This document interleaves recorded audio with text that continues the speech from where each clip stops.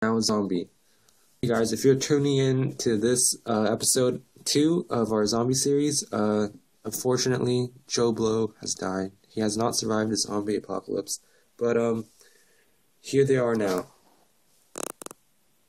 As you can see, this second MOC, is basically a countryside, like a single pump, or like a really simple gas station, one of those old days ones, like those 1950s, 1970s style, those roadside kind of like gas station kind of things.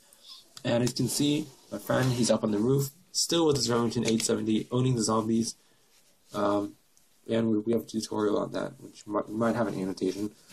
And over here, you can see me, still without the Mossberg. I don't know when the Mossberg will make its entrance, but I did manage to take Joe Blow's revolver, which is proving to be very nice, as this guy I just blew his arm off with my .357 Magnum rounds. So yeah. Now we'll go a little bit more in the MOCs and stuff. This is a roadside like telephone box. You find these if you break down near the road, then you can call, and then. So this is it. We might be able to salvage some power from here if we solar panel. Yeah, there's a solar panel here, and it's probably still working. Just the phone will be working, and you don't really have anyone to call. So we're probably gonna reroute some of the power. This is the gas station, the lone gas station. This is blown up. Our car broke down like a few miles back, and so we're trying to get some gas to restart it again. If we can just get it up to here, we just need about a gallon or 2 gallons of gas to get back here. Yeah. So that's our mission.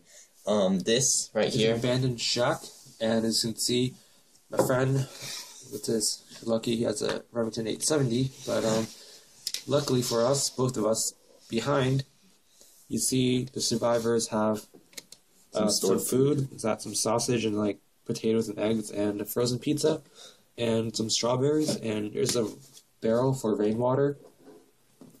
Because, water is the most important thing. This probably was like a southern prepper or something. Yeah, southern preppers. And here's a box for, if you can store your axes, your spears, radios, batteries, whatnot. Because it's just like a one-night stop we're doing here. And ladder, whoa. Second story. And yeah, you're just kind of camping up there, picking up those zombies, ready to you can look down those sights if it's possible. Not aiming at anything. Yeah, not aiming, but just kind of spray and pray through the window. Yeah, you can see that one guy approaching. And if you go to the first story, if you can see out the window, you can see it's quite hectic. I don't know if the camera can focus it, but yeah, you'll see some zombies approaching and they're moaning, and yeah. Yeah, and of course my revolver.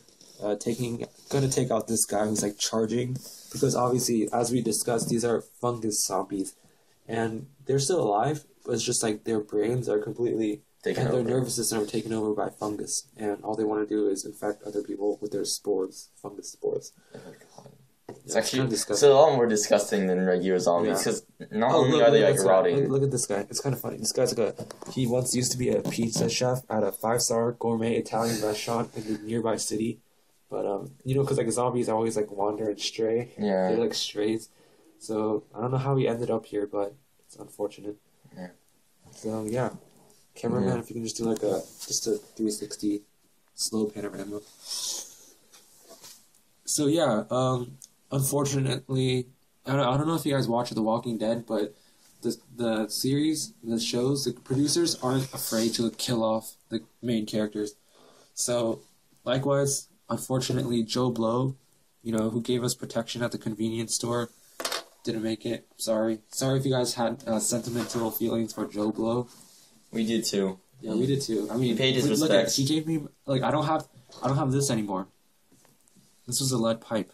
I'm now using a revolver. I mean, I just one up the zombies right there. Yeah, poor Joe Blow.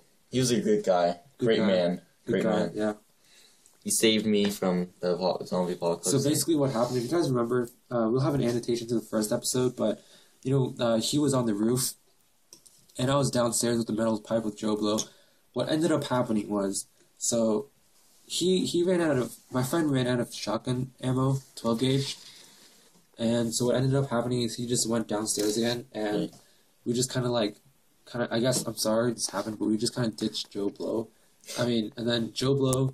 So we went to a nearby hotel, and Joe Blow got knocked out, or Joe Blow obviously this is what happened to him. We found his body. We went back to get some food from his convenience store. Kind of very respectful, and took his revolver, found a box of ammo, revolver ammo, and we took a car, broke down, and now we're here. Yeah, we just got a Molotov, set him on fire. That's a nice send off. We don't have time to bury people, Yeah.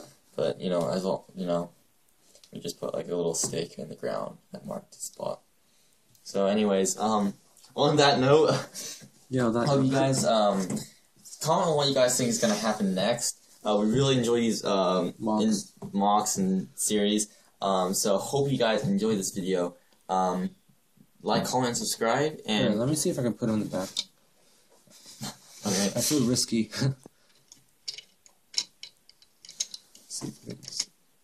Yep. Yeah. All right. Awesome. Anyways, we really like the sets. MOCs are really, really fun to build. They're very hard to build too. They're not like vehicles, usually you don't have like stuff to like reference and stuff. So, anyways, hope you guys enjoy these. We'll hopefully have some more, of course. And you guys put in the comments if we survive, do we die, or what. It's really fun reading your comments last time, and hope you guys like this video. And yeah, this has been LegoAnimat, and LegoAnimat out.